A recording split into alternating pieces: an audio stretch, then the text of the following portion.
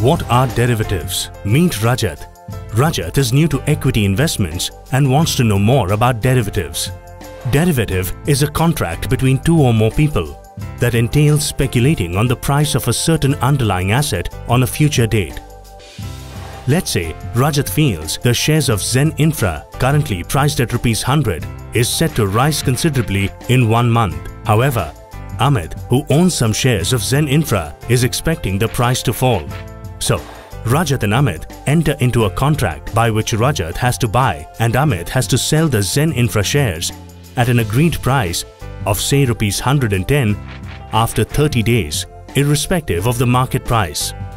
The contract between Rajat and Amit is a derivative. It allows Rajat to make profit by speculating and provides Amit protection from incurring heavy losses.